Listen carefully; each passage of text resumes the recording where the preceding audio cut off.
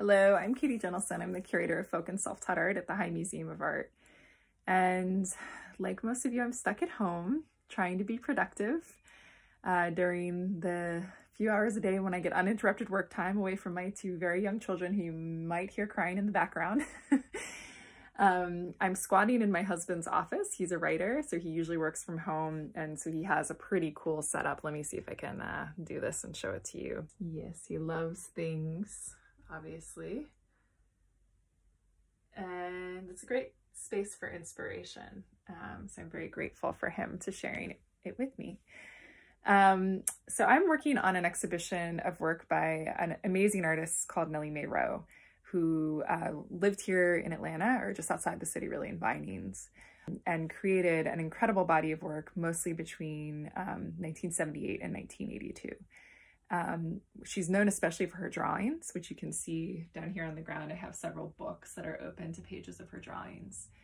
And at the High Museum, we have the largest public collection of her work. We began collecting it in 1980.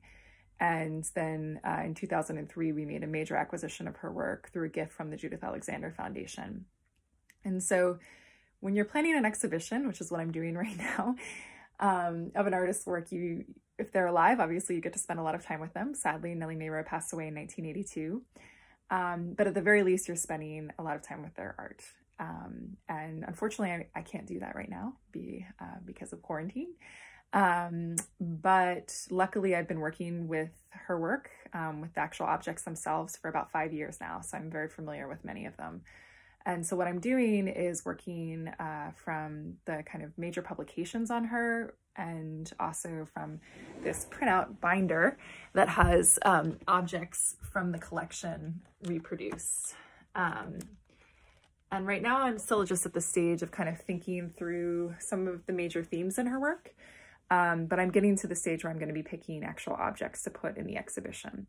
So I thought I would kind of keep a video diary about it as I'm going through this process and share it with you along the way.